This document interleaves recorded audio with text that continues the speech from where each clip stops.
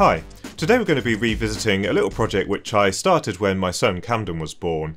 So when he was born, I thought it'd be really useful to be able to have some low-level lighting in the room so that we could see what we were doing when we were doing the nighttime feeds and that kind of thing. So I bought these little night lights from AliExpress at the time. You can now buy these from eBay, you can buy them from Amazon, you can also buy them from Banggood as well. And the main problem with these is that they were way too bright. So there's a little PIR sensor so that when you start moving, the lights turn on. They just turn on instantly and at quite a high brightness.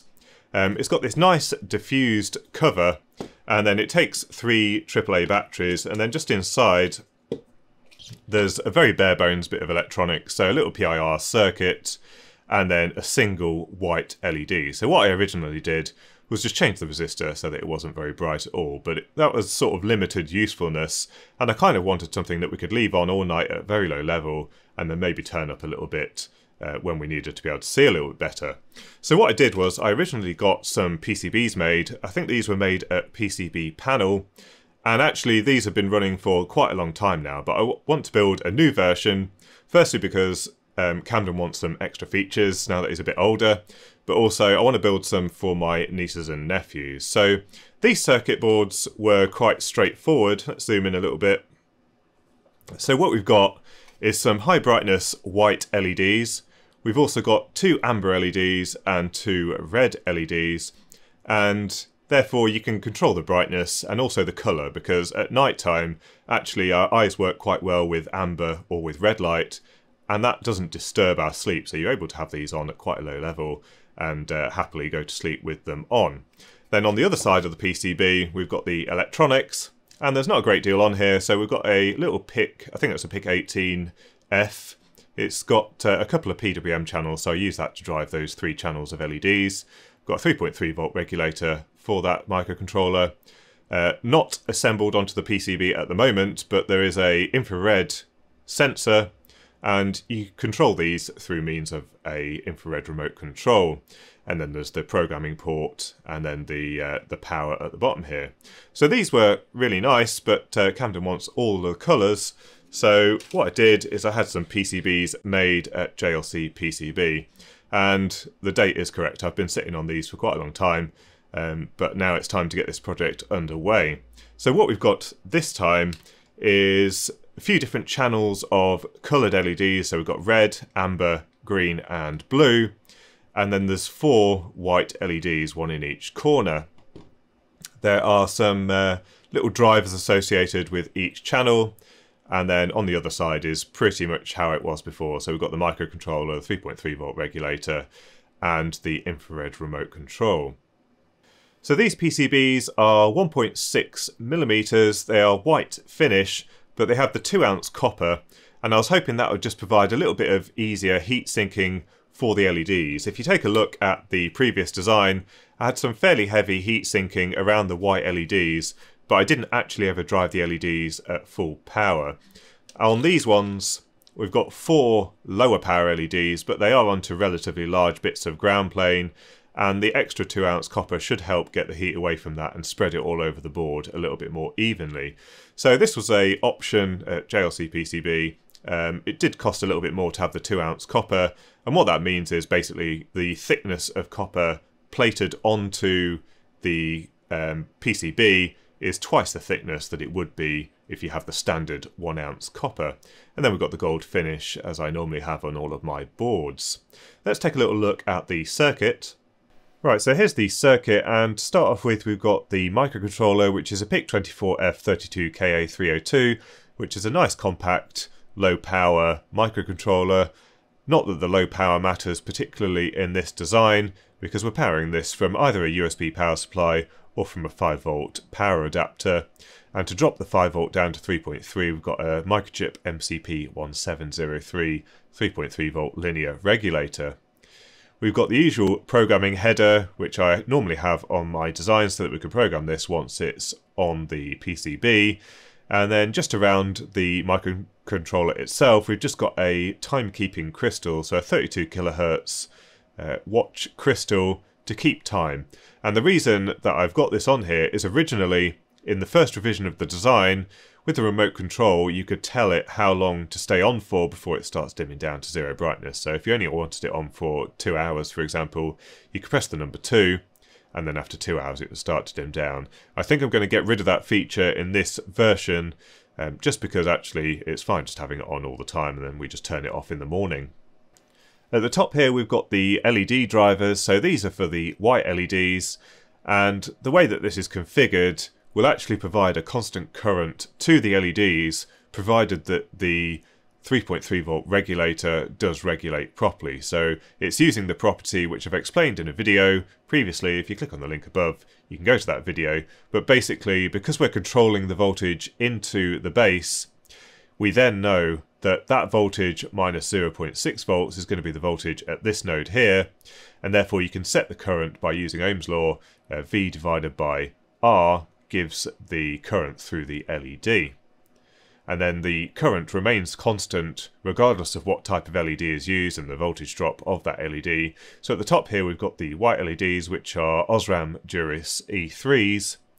And then further down we've got the coloured LEDs. I think these were Kingbright KA3529 type LEDs. These are quite high brightness, and they've got exactly the same circuit each. And those are just connected to GPIO pins on the microcontroller, which allow us to PWM the LEDs to change the brightness. So let's talk a little bit about the remote control for these lights. Now, you can find these modules on eBay really easily. Just search for Arduino infrared remote control, or sometimes they're called Keys remote control or Zinda remote control, and they're all the same. You basically get this little infrared remote. It's got a CR2032 coin cell in the bottom. You just pull out the tab when you get it and want to use it. And it also comes with a little infrared decoder that you can then plug into your Arduino, or in my case you can use it to look at what codes are being transmitted by the infrared transmitter so that I know how to implement it in the software. So these infrared remote controls are pretty straightforward to interface with most microcontrollers, and especially if you use the 38 kHz receiver modules, there's really not a great deal to do in the firmware. The way that the transmitters work is they use the NEC infrared protocol in this particular case, although there are other encoding schemes. To transmit a logical 0, you've got a 560 microsecond burst of infrared, followed by a break of 560 microseconds. If you want to transmit a 1, you transmit the same 560 microsecond burst of infrared, but then the break is much longer, so you've got 1.68 milliseconds of silence.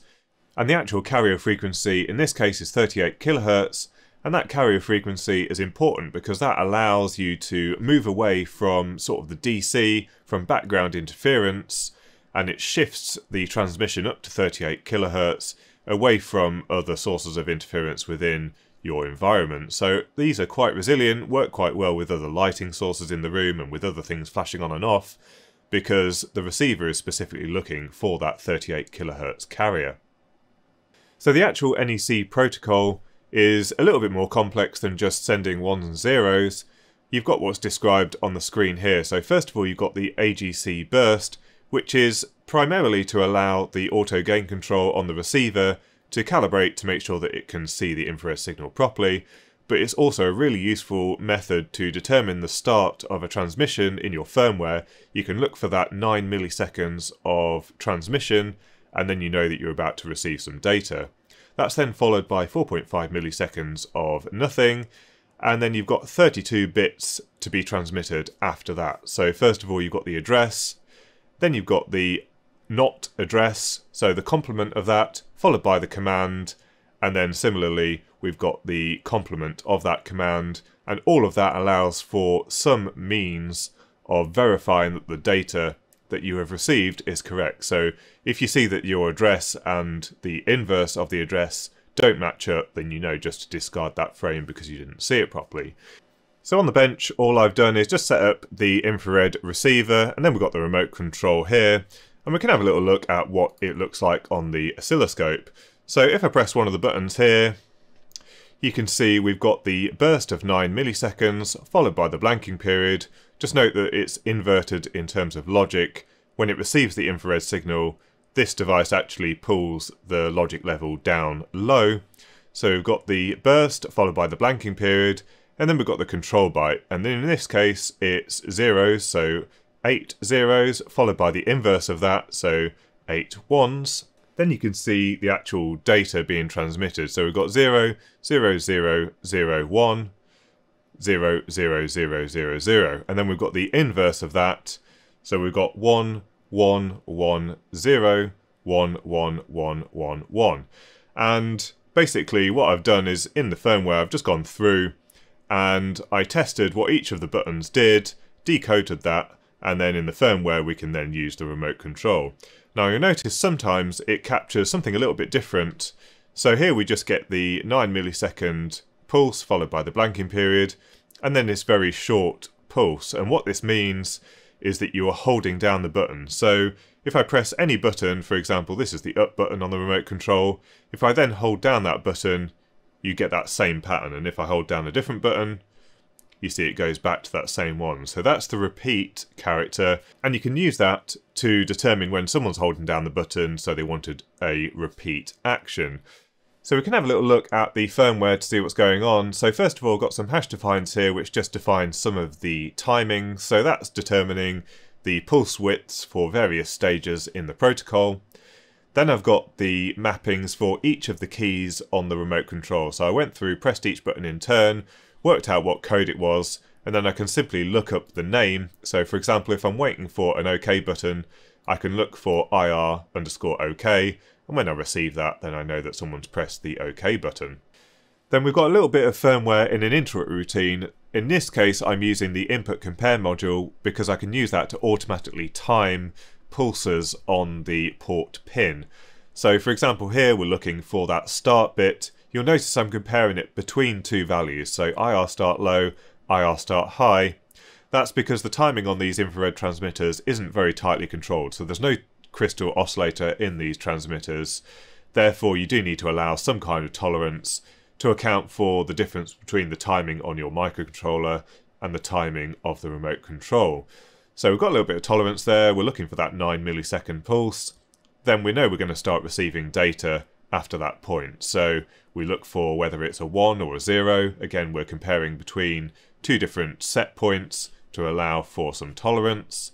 And then once we've received all 32 bits, we then do the data integrity check. Now, because we're provided with 2 copies of the control byte and the data byte, you can very easily do a data integrity check and then throw out the packet if it doesn't turn out to be correct. So you can see there's not a great deal of code there to allow a great deal of flexibility adding a remote control to your project.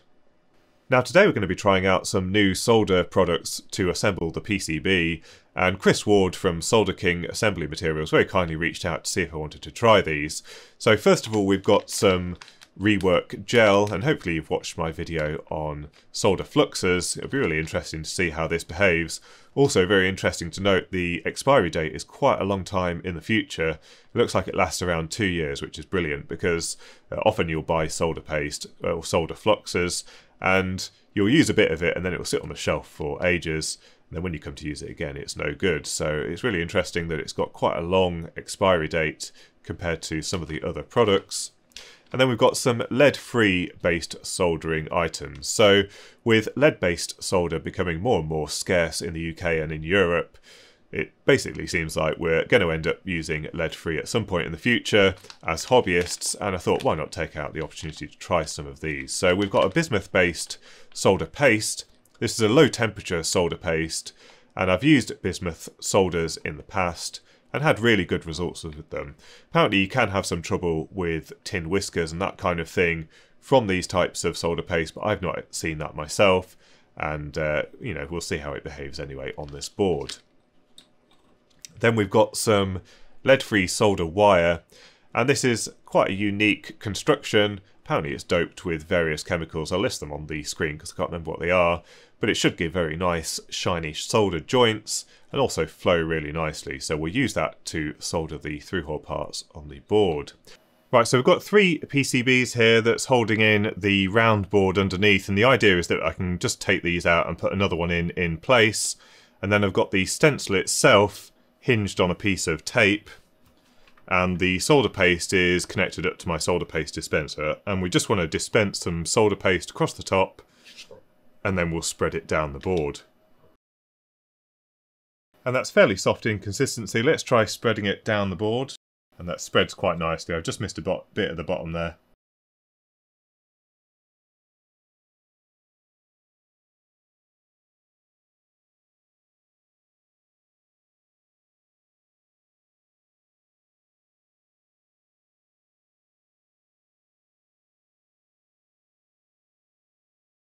Right, so annoyingly I've made a bit of a mistake here. On the schematic I've put the microcontroller as the PIC24F32KA302, which is a 28-pin SSOP package. What I've actually laid out on the board is the version ending 301, which is the 20-pin package. And I must have made an error when designing the part in Proteus, because I've given it the wrong name, but everything else lines up perfectly. And I clearly made this mistake before, because if I look in the box with version 1 PCBs, I've got a whole ton of the incorrect microcontroller, plus I've ordered another 10 for these boards. But we can still reflow these PCBs, see how this new solder flows, and then when the new parts arrive in part 2 of this video, we can then put the correct part on here with the hot air gun and reflow it by hand. Now, bismuth-based solder paste typically melt at 138 degrees C, so we could actually reflow this entirely with the infrared preheating station. However, once the board starts getting a bit warm, I am just going to reflow it with a little bit of hot air from a distance just to help things move along more quickly.